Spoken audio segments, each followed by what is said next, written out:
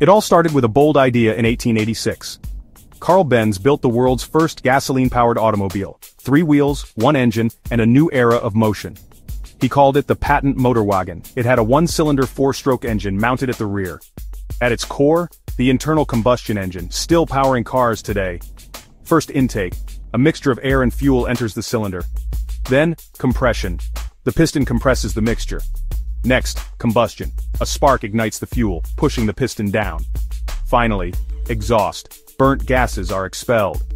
The piston's motion turns a crankshaft, converting vertical movement into rotational power. Gears and belts transfer power to the wheels, turning combustion into motion. But Benz wasn't alone. Around the same time, Gottlieb Daimler built a 4-wheeled version with a compact, high-speed engine.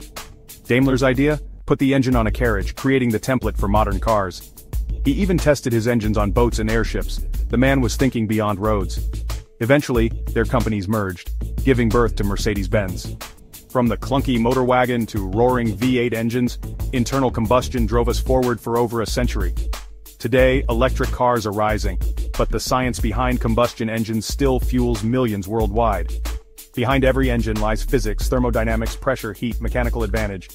Controlled explosions, heat turned to movement, the perfect dance of force and fuel. In 1886, Karl Benz started an unstoppable journey, 1 piston stroke at a time. Love engineering? Subscribe for more epic science and invention stories.